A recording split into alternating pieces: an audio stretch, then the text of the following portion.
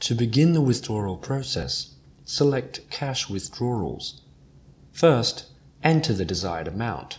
Ensure the value is larger than 100. Select your preferred method of withdrawal and press Next.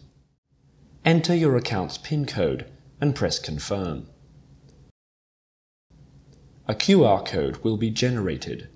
You can then choose to find a nearby agent, go to the app's home page, or print your withdrawal receipt. Please ensure you keep your receipts for future reference. To begin the deposit process, click Account Deposit. Enter the desired deposit amount. Ensure the value is larger than 100. Choose the bank to deposit into and press Next. Enter your account's PIN code and press Confirm.